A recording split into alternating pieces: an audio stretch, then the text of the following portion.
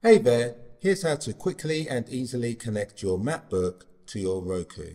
So we'll start with the Roku remote control. Work yourself down this list until you get to Settings. Then move across to the right hand side and head down and keep going until you reach Apple AirPlay HomeKit. Click OK here and this fires up the AirPlay and HomeKit. So with that ready to receive, let's go to the MacBook. Grab your cursor, then go to the top right corner and you'll see the control center icon, which looks a bit like a Nintendo Switch. Click that.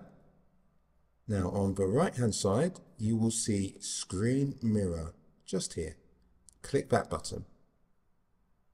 You can see it's discovered the Roku, so just click on it. And now it's asking for the code which appears on the screen. Now yours will be different. Mine is 3405. I've just entered that. And voila, just like that, you can see the MacBook screen has been transferred to the Roku display. And when I'm ready to disconnect, I can go up to the control center.